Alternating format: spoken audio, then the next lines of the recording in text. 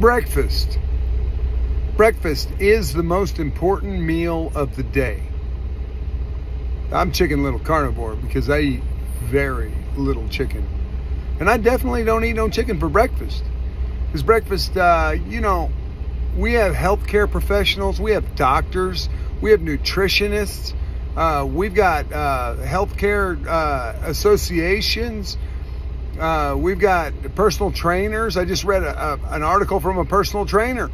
The most important meal of the day is breakfast. It's been proven.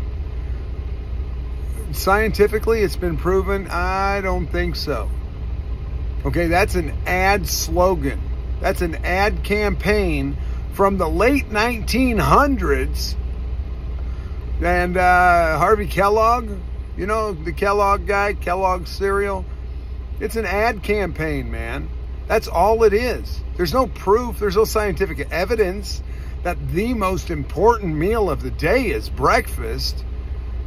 They did it so that they could sell their cereal, their crap garbage that everybody dumps milk on and sugar, okay, to get their sugar buzz first thing in the morning.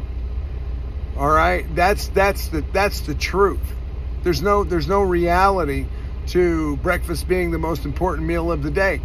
I'm asking you, carnivore, leave in the comments, what's the most important meal of the day for you? I mean, for me, the most important meal is supper, because I eat 2 to 3 pounds of meat at night, and then I go to sleep. And while I'm sleeping and my body is doing nothing at all, my small intestines are breaking down that meat and that fat into usable fuel for my body.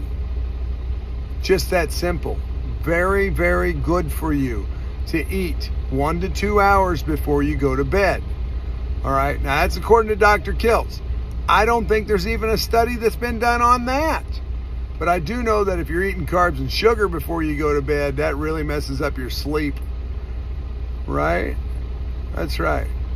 This is Chicken Little. I'm out.